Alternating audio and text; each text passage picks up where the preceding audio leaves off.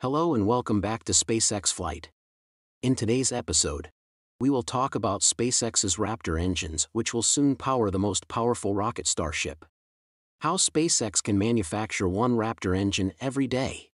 An amazing feat which no other rocket manufacturer has achieved.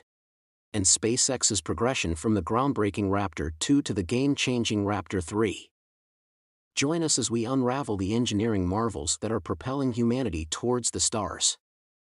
Before we dive in, please don't forget to like and subscribe, and hit the bell, so you don't miss another awesome episode. Now with that, let's get into it.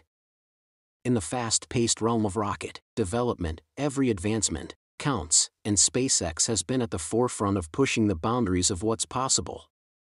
Like for example with Raptor 2, a monster of an engine with over 250 tons of thrust, achieved a manufacturing frequency that astonished the aerospace industry, producing one engine every day. Previously, they have produced the Raptor 1 engine, which was produced 100 times over 3 years, equating to one every 2 weeks. When SpaceX switched to Raptor 2, they can have produced 200 in 1 year, significantly increasing production to just one every 2 days. As of now, they have trimmed it further to just one a day. But as we'll soon discover, SpaceX isn't content with resting on their laurels when it comes to elevating SpaceX's engine production rate to unprecedented levels. How does SpaceX manage to manufacture engines at such a staggering pace? The answer lies in SpaceX's lasting pursuit of innovation and their commitment to aggressive simplification. This strategy can be summed up in Elon Musk's famous mantra: the best part is no part. The best process is no process. It weighs nothing, costs nothing, can't go wrong. For example, if you compare a side-by-side diagram of Raptor 1 and Raptor 2, you will notice how much Raptor 2 has been tidied up and simplified by redesigning engine components and eliminating bulk to the design. By streamlining the engine design and eliminating rocket parts, SpaceX has managed to reduce points of failure in their design, as well as time and cost reductions while enhancing reliability and performance. SpaceX has also reduced mass by 200 kg from their previous design to about 1400 kg. The result? This upgrade has only made the engine more powerful by about 25% over the previous Raptor 1. If SpaceX continues following this trajectory, it can be guessed that Raptor 3 can be even simpler than Raptor 2. And because of increased simplicity, the production rate can be increased to even greater proportions. Several engines per day may seem like a realistic and achievable goal for SpaceX. This production speed is unlike anything achieved by any other rocket manufacturer ever, blowing all other competitors out of the water.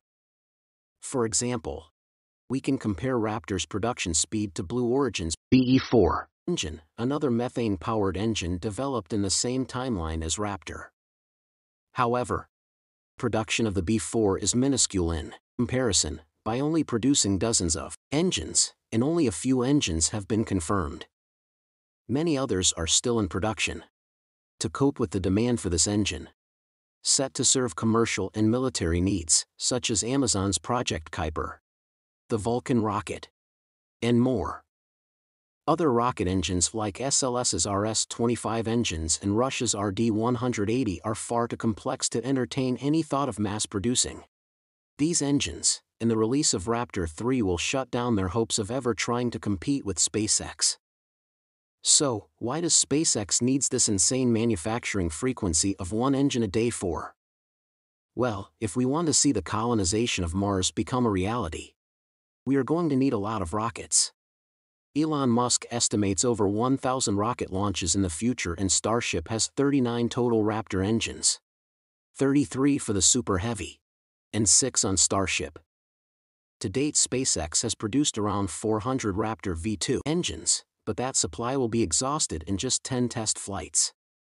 To mass-produce Starships and Raptor engines as stated above, aggressive simplification is needed to reduce the complexity and cost if SpaceX wants to make spaceflight accessible for all.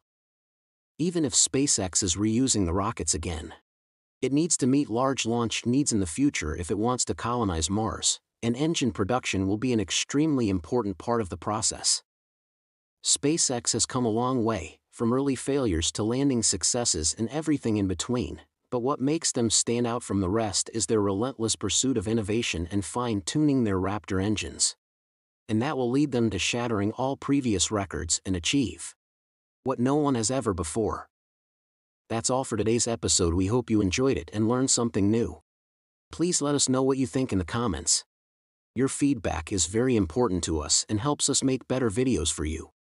Thanks so much for watching and see you next time.